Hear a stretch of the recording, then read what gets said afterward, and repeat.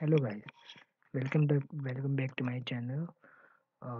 So if you have seen my previous video of GPS, I had mentioned um, the spread spectrum technique.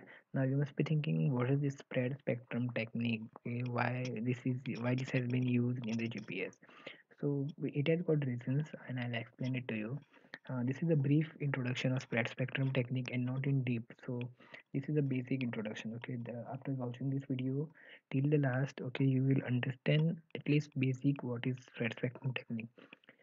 So now, what is spread spectrum? Spread spectrum is a method by which a signal, it can be electrical, electromagnetic, acoustic, anything which is generated with a particular bandwidth, is deliberately spread in the frequency domain. So, the original signal which we are supposed to transmit is deliberately spread over the frequency domain, as the name only suggests, spread spectrum. So, we are spreading the spectrum of the signal, okay, resulting in a signal with a wider bandwidth. Now if you know, okay, we plot the signal on x and y axis, where your y axis is amplitude and x axis is the frequency.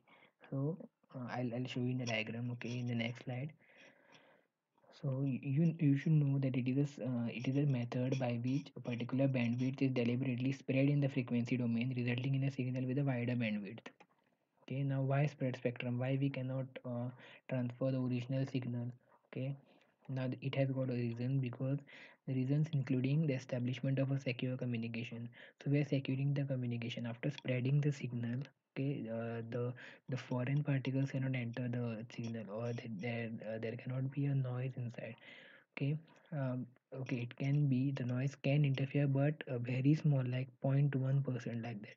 So and it is also increasing resistance to natural interferences. So there cannot be a natural interference also. See here, now you can see that is normal signal versus spread spectrum signal.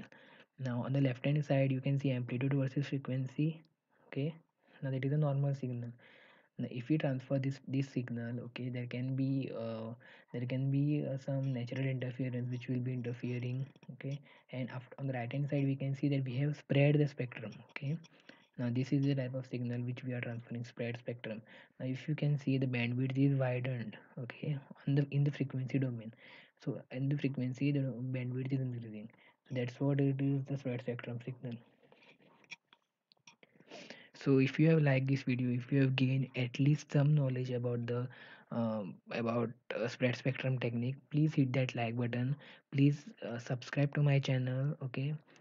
Press the bell icon so that you get notified every time I upload a video. Okay, and thank you.